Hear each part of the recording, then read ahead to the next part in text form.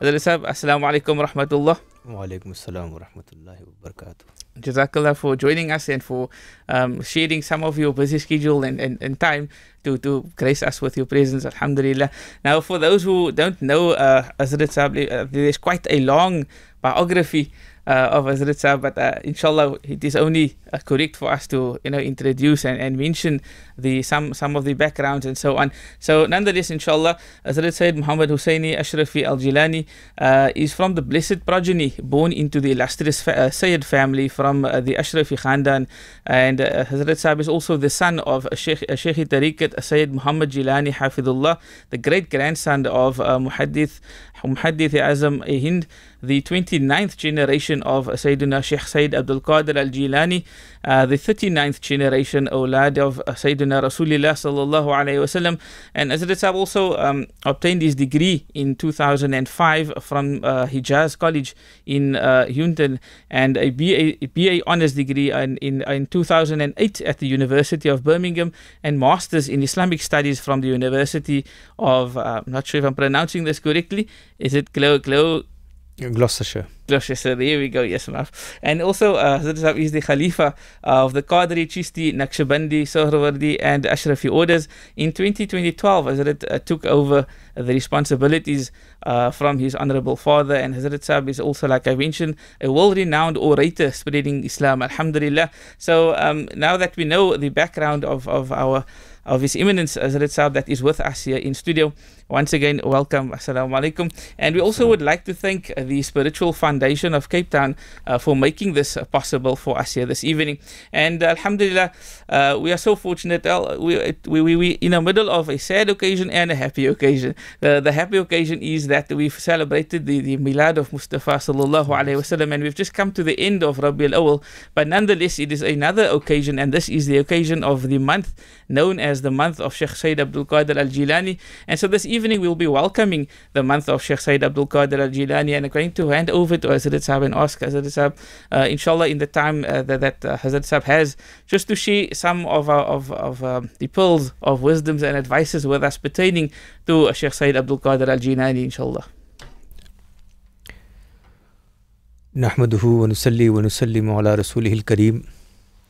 Amma ba'd, fa'udhu billahi minash shaitanir rajim. Bismillahir rahmanir rahim. Ya ayyuhalladhina amanu ittaqullaha wa kunu ma'as sadiqin. Sadaqallahul azim.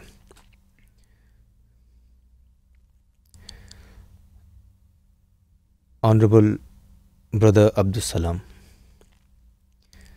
my respected listeners and viewers, Assalamu alaikum wa rahmatullahi wa barakatuhu.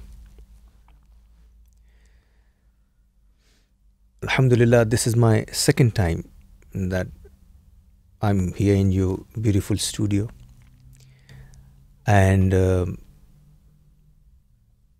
may Allah subhanahu wa ta'ala give you more success and barakah in life. Amen. You mentioned whilst you were introducing myself that the biography is quite long and deep. In reality, Brother Abdul Salam, the only introduction that I need and you need is that we are from the Ummah of Rasulullah sallallahu ta'ala alayhi wasallam, and that is the greatest blessing and the most authentic introduction, because it is his nisbat, it is his connection, it is that love that we have for him defines us in this world, will help us in our grave, and will take us to Jannah on the Day of Judgment. Amen. You mentioned about the end of Rabiul Awwal and the starting of the month of Hazrat Sheikh Abdul Qader Jilani. Alhamdulillah, we are from Ahlul Sunnati wal Jama'ah. We celebrate the birth of Rasulullah sallallahu ta'ala alayhi wasallam throughout the year. And the way we celebrate it is we thank Allah subhanahu wa ta'ala. We do shukr that Allah subhanahu wa ta'ala gave us Rasulullah sallallahu ta'ala alayhi wasallam and made us from his ummah. And this was the teaching, and this was the way of Shaykh Abdul Qader Jilani. Throughout his life, he celebrated Mawlid, Milad. And can you see how the month of Rabiul Awwal and Rabiul Thani are connected? This indicates towards the connection of Muhammadur Rasulullah sallallahu alaihi wasallam and Shaykh Abdul Qader Jilani. Hazrat Shaykh Abdul Qader Jilani always remained on the footsteps of Muhammadur Rasulullah sallallahu alaihi wasallam. He is, I believe, amongst the great signs of our religion.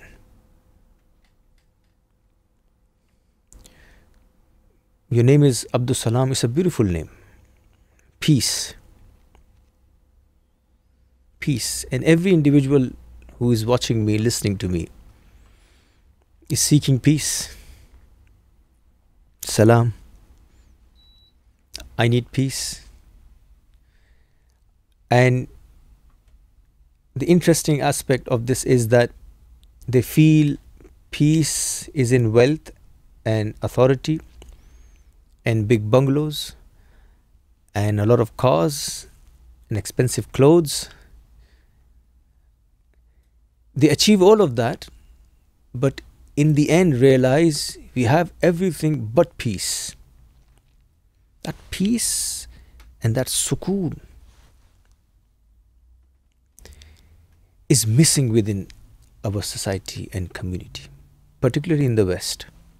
They have everything, they have no peace.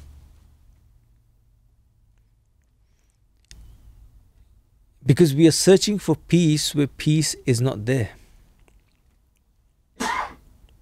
We think peace is in bungalows, peace is in security. We've got security guards and we've got bungalow. But if you ask Sayyidina Ali radiallahu ta'ala anhu, he will tell you that on the night of Hijrah, sleeping on the bed of Rasulullah sallallahu ta'ala alayhi wasallam, surrounded by enemies, that was true peace. Living in a big house and big apartments, is that peace? The Sufia and the Awliya mentioned that is not peace. True peace was staying with the Prophet in the cave of Sawr on the night of Hijrah. Sayyidina Abu Bakr would tell you that is true peace. We think earning a lot of money is peace.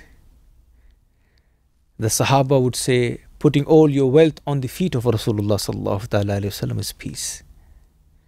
I belong to the Khanwade Ashrafiya, the honorable family of Ashrafiya in Keshasha Sharif.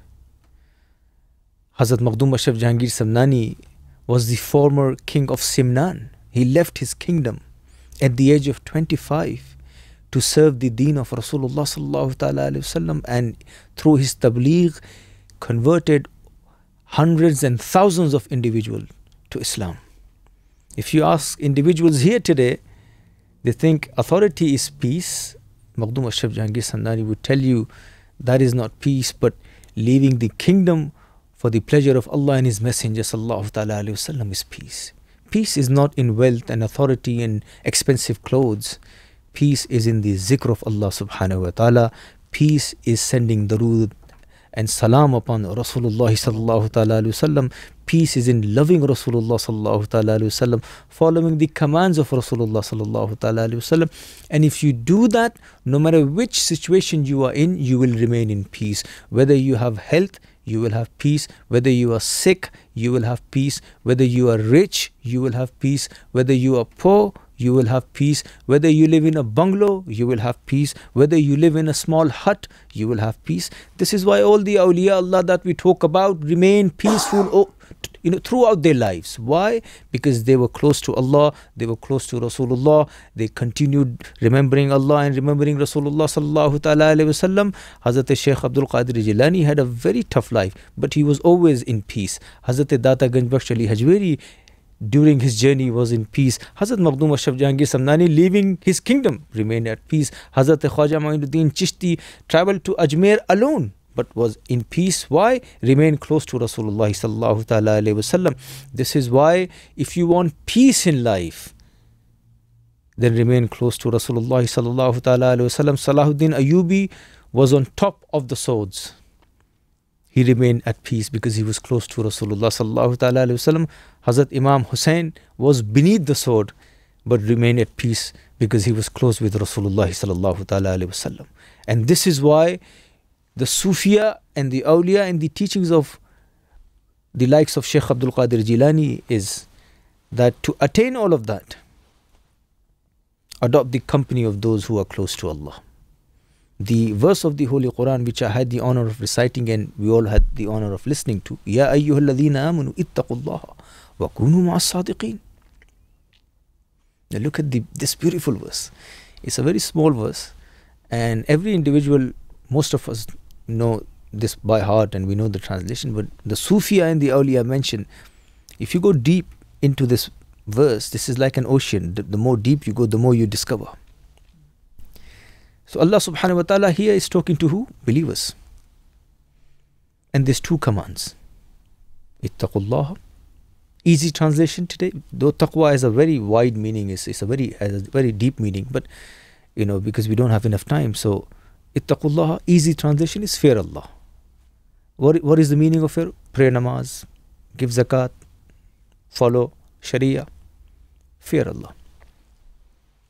Wakunu ma'as sadiqeen, and adopt the company of those who are truthful. As-sadiqeen, the Mufassirin mention here, sadiqeen means salihin and awliya. Adopt the company of those who are truthful, who are close to Allah subhanahu wa ta'ala. Now the question here is, Allah subhanahu wa ta'ala is addressing the believers and He's commanding, Ittaqullah, fear Allah. Why is taqwa commanded before suhbah? Why are we commanded that fear Allah and then adopt the company of those who are truthful? This question has a very long answer, so I just want to summarize it for you, for the benefit of the listeners. Fear Allah, adopt taqwa. Because when you pray salah, you give zakat, you perform hajj, you respect your parents and elders, and you perform all the duties within sharia, that is taqwa. With taqwa, you earn deeds. With taqwa, you earn deeds, good deeds. With sohbah, you protect those deeds. Sometimes when you pray a lot of salah, there is an I. I am a namazi. I am a haji. I am a qazi. I am an alim. I. And this I can take you away from Allah. Shaitan also said, I am better than. That ego is a parda, is a veil, takes you away from Allah.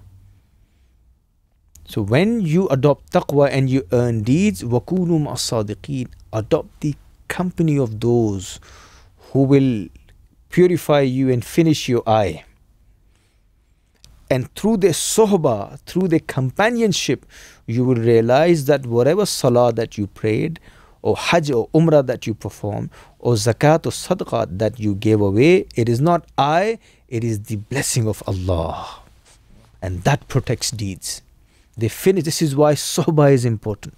No matter how much knowledge you gain, no matter how many deeds you perform, until you don't adopt the companionship of those who are close to Allah, complete purification will not take place. Every Sufi, every scholar that we hear about within our history adopted the company of those who were close to Allah. And this began from the Sahaba. Who are the Sahaba? Those who remain in the company of Rasulullah sallallahu ta'ala alayhi wasallam. And the haqiqat, the reality of this is, the greater your company is, the greater you are. If you remain amongst believers, you will become a believer. If you remain amongst awliya, you become a wali. And if you remain with the Prophet, peace be upon him, you become a Sahabi. The greater your company is, the greater you are. And this sohbah is the essence of tasawwuf. What is khanqah?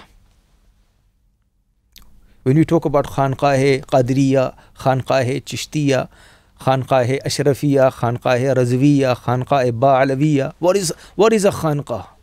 Khanqah is not a name of a dome or a minaret. Khanqah is not a name given to beautiful carpets on the floor and a lot of calligraphy on the walls. No. Khanqah is a place where a murid sits with the murshid and purifies himself and becomes like the sheikh. He becomes like his murshid. This is why when people talked about the history of Khanqah, they say the first Khanqah was in Kufa, some said the first Khanqah was in Yemen, some say the first Khanqah was in Iraq, all historians. But if you look with deeply into the meaning of Khanqah, which is where you sit with your murshid, your teacher, your guide, and you purify yourself and you try to become like him, if you understand this meaning of Khanqah, then in reality the first Khanqah was the cave of Sawr. Murid was Abu Bakr as-Siddiq. Murshid was Muhammadur Rasulullah sallallahu ta'ala alayhi wa sallam. And those 3 days and 3 nights in the cave of Sawr, when the Murid Sayyidina Abu Bakr Siddiq annihilated himself in the love of his Murshid, in the adab, in the respect, in the honor of his Murshid, to such an extent where he took his nur and took his attributes within himself to such an extent that when they both arrived in Medina, people were confused. Who is Abu Bakr? Who is Nabi? Because Sayyidina Abu Bakr Siddiq took the nur of Rasulullah sallallahu ta'ala, took the attributes of Rasulullah sallallahu ta'ala alayhi wa sallam. This is the concept of Khanqah, and this is the concept of tasawwuf. It's not about trying to look like the Shaykh here. The intention is you cannot. The intention is that you sit with him and you take the attributes of the Shaykh. When you take the sifat of the Shaykh, automatically your face will be illuminated with the nur of the Shaykh. And this is the reality of tasawwuf. This is the reality of Sufism that the West calls. Is the closer you are to him, and not just in your clothes. This is why, unfortunately I travel around the world, and this beautiful path of the Sufiya and the Awliya, and this beautiful path of Sheikh Abdul Qader Jilani that you mentioned, Brother Abdul Salam, that you mentioned. Unfortunately, we have individuals today who are abusing it, misusing it, exploiting it. Maulana Fazlur Rahman Ansari once mentioned beautifully, he said, the tragedy of our time is that tasawwuf, which was the sunnah and the seerah of Rasulullah sallallahu ta'ala alayhi wa sallam, has been commercialized today, has been modernized today, has been ritualized today. No one is talking about purification anymore. It's become tradition, it's become new traditions, traditions that are not there in Quran and Sunnah. People are exploiting innocent, gullible followers of tasawwuf. In the name of Sufi cure, money is being involved, commercialization. Someone goes to a sheikh, please help me. We have cases in the UK, for one wazifa, one ta'weez, people are charging hundreds and thousands of pounds. And these individuals are giving bad name to this beautiful path. And it is the duty of the true Sufiya to stand up against it and follow the teachings of Sheikh Abdul Qader Jilani, follow the teachings of Sheikh Junaid Baghdadi, Sheikh Bayezid Bustami, Sheikh Muhyiddin ibn Arabi, and Sheikh Makhdoom Ashab Jahangir Samnani, Sheikh Moinuddin Chishti. These were the true foundations of Sufism, and follow the Sunnah and the Seerah of Rasulullah sallallahu ta'ala alayhi wa sallam. People have put so many doubts in the minds of people that when someone comes to them, these individuals who claim to be Shaykh and Sufi, they have nothing to do with that. Put doubts on people. If someone is struggling with finances, or struggling to get married, or struggling with anything in life, or someone has done magic on you, that's it, doubt. Anything that he does, something goes wrong, he's going to go back. Playing with the mind. And then using that to gain money and popularity and authority. We had a case in the UK, and it's quite a surprising one. A youngster came to me, and he says, Sheikh, can you check, do some hisab and check whether someone has done magic on me. I said, no, what's wrong with you, my friend? He said, Sheikh, I'm applying for a job, and this is and I'm not getting a job. This is around the year 2008 and 2009. I said to him, but is everything okay? He says, no, Sheikh, you have to check. I said, what shall I check? Shall I check your CV? What are you asking me to check? He says, no, do some hisab and do some check. Someone has done magic on me. Why? He says, because I went to someone else and they told me that someone has done magic on me. I said, chalo theek hai, let me check. Because I wanted him to be on the right path. And I called him back and I said, yes, someone has done magic on you. He said, who? I said, the name of the magic is recession. No one is getting a job. Even the sheikh that you went to, he's also jobless. Right? These doubts. So we told him, and there were other scholars there as well. We told him, I said, look, have patience. Thank Allah subhanahu wa ta'ala. Pray your salah. And here are certain awrad and wazaif. Pray that.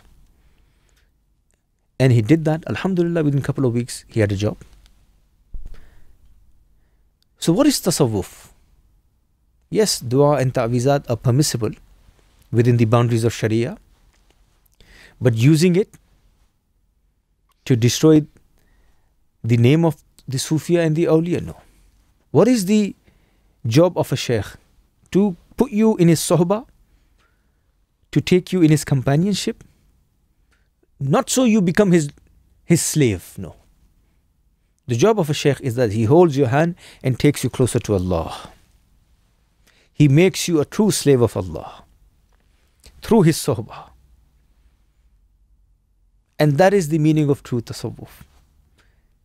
This sohbat, this companionship that scholars speak about, and the importance of that is your companionship will define you. If you stay amongst lions, you become brave. I say to a lot of youngsters, adopt a good company. From the hadith of Rasulullah sallallahu alaihi wasallam, and in its overall meaning, the Prophet, peace be upon him, is telling us that a good companionship is like going to a perfume shop. You may not buy anything, but at least you'll come out with fragrance. Right? And a bad companionship, a company, is like going to a blacksmith shop. You may not get anything, but you'll come out with your clothes dirty and clothes burnt. So adopt the company of those who are truthful, you will become truthful. Adopt the company of those who pray salah, you will pray salah. And if you adopt the company of those who lie, lying will become your habit. If you adopt the company of those who have drugs, and you will catch that habit. So it's really important that we choose our companionship closely, because it's important, especially in the era that we are living, and particularly you mentioned about the teachings of Sheikh Abdul Qader Jilani. What is tasawwuf? Tasawwuf, remember, I'm wearing this scarf, and this is often, a lot of the Sufiya of the Silsila Chishtiya and Ashrafiya and Nizamiya like to wear this. But wearing this scarf does not make me a Sufi. Wearing a certain color does not make you a Sufi. If you are listening to Semar, that does not make you a Sufi. If you think wearing brilliant jubba is going to make you Sufi and a big turban is going to make you a Sufi. That is not tasawwuf. Tasawwuf is not in your clothes, it's not in your turban, it's not in the way you dress, it's not the way you talk. What is tasawwuf? Tasfiyatul qulub wa ittiba'u nabi fi sharia. Purify your heart and follow Rasulullah sallallahu alayhi wa sallam in sharia. Hazrat Shaykh Abdul Qader Jilani says, he says, Karamatul wali istiqamatu fi'lihi ala qanuni qawli nabi. We think the miracle of a wali is that he's flying in the air and walking on water and he's blowing, doing dam here and dam there, and that's not, Shaykh Abdul Qader Jilani is saying that's not the karamat of a wali. The greatest karamat of a wali is that he remains firm on the laws of Rasulullah sallallahu ta'ala. He does not cross the boundaries of Sharia. That is the karamat of a wali. Now can you see the teachings of the greatest Ghaus of his time? That is true tasawwuf. Remaining firm on Sharia. That is tasawwuf. And we have given it other names and other descriptions and other definitions. No. Tasawwuf is about the sunnah and the seerah of Rasulullah sallallahu ta'ala alayhi wa sallam. Because remember, always remember, if you look deep into this verse, and I think we've got 2 minutes, Brother Abdul Salam is smiling here, so his smile tells me about the time. Inshallah, we can grant some more. No, inshallah, we will. But look at the reality. If you look at this verse, is Allah subhanahu wa ta'ala is addressing the believers. So first is Ya ayyuhalladhina amanu, basically those who have iman. So iman comes first. Then what is the command? Ittaqullah. Taqwa comes second. Then what is the command? Wa kunu ma'as sadiqeen. Sohbah comes later. Meaning iman is first, then your taqwa, and then comes ihsan and tasawwuf. Shariat is first, tariqat is later. Shariat is your hair. Tariqat is your hairstyle. You can have Shariat, you can have hair without a hairstyle, but you cannot have a hairstyle without hair. You cannot have Tariqat without Shariat. If someone claims that, then he's talking about something else and not Tasawwuf. Tasawwuf is Tariqat, Iman, Aqidah, Shariat and Tariqat combined together. That is true Tasawwuf. And that is the reality of Tasawwuf. And when you do that, then you become a true follower on the path, a true salik on the path of tasawwuf. Hazrat Shaykh Abdul Qader Jilani, his life was Iman, Taqwa, Sohbah. Or Iman, and worship and tasawwuf. That was the life of Hazrat Shaykh Abdul Qader Jilani. We are celebrating Gyarvi Sharif, and throughout the month we will be celebrating his life and his commands, and we will talk about his life and his miracles. But trust me, follow him, study him. He was a true example of a Sufi, a misal, a personality who lived his life upon the sunnah and the seerah of Rasulullah sallallahu ta'ala alayhi wa sallam. Who controlled, he was the master of his nafs. He remained thankful to Allah subhanahu wa ta'ala in every situation. Every situation, Shaykh Abdul Qader Jilani remained thankful to Allah subhanahu wa ta'ala. In fact, there is one incident, and then I'll end my discussion here, that Shaykh Abdul Qader Jilani was given a talk to his followers and disciples. An individual came and said in his ear that, Shaykh, your consignment, your product that's coming by a ship, and we've heard the news that the ship has sank, and I think what belonged to you has been destroyed. Shaykh Abdul Qader Jilani closed his eyes, looked down and said, Alhamdulillah. The man came back again. Shaykh, it was a false news. Your ship is fine and it's coming. And the consignment, the product is all coming. Shaykh Abdul Qader Jilani looked down again, closed his eyes, and he said, Alhamdulillah. The man asked, Shaykh, in both situations you said Alhamdulillah. In both news you were thankful to Allah subhanahu wa ta'ala. Shaykh Abdul Qader Jilani said, this is the result of purification of the nafs. When you control your nafs through the suhbah of the awliya, through taqwa and through iman, and through the companionship of awliya Allah and those who are close to Allah. When you purify yourself, you do tazkiyah, you do purification, and you control your nafs. Shaykh Abdul Qader Jilani said, when you gave me the news, the first news, which was the bad news, I looked down and I saw my nafs. My nafs was not too disappointed. I said, Alhamdulillah. And when you gave me the good news, I looked again and the nafs was not too excited. I said, Alhamdulillah. Yani in both news, my nafs, within myself, I remain thankful to Allah. This is tasawwuf, this is the path of the awliya, and this is the teachings of Shaykh Abdul Qader Jilani, that in whichever situation you are, whether you are sick, whether you have health, whether you are poor, whether you have wealth, whether you live in a bungalow, whether you live in a hut, whether you have issues, whether you have difficulties, whether you have easiness, no matter which situation you are in, you should remain thankful to Allah subhanahu wa ta'ala. That is tasawwuf, that is the reality of tasawwuf that we are talking about today. And if you can follow that, then that is the true teachings of Rasulullah sallallahu ta'ala alayhi wa sallam. May Allah subhanahu wa ta'ala accept my presence here today and accept your presence here today, and allow us to walk on the path of tasawwuf, the true path of Shaykh Abdul Qader Jilani. Wa akhiru da'wana anil hamdulillahi rabbil alameen.